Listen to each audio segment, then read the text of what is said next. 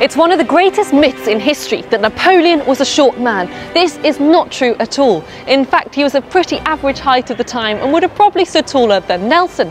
The main reason we think of Napoleon as short is down to British propaganda during the Napoleonic Wars, led by this man, James Gillray, one of the most brilliant and acerbic artists in British history, who's buried at St James's Church in Piccadilly. Now, Gillray, along with his fellow satirists, created this character of Napoleon as a tiny man who had toddler tantrums. They nicknamed him Little Boney, and the satirical prints were displayed in the print shop windows and distributed across Europe. In fact, Napoleon himself reportedly said that one Gillray print was more effective than a dozen British generals.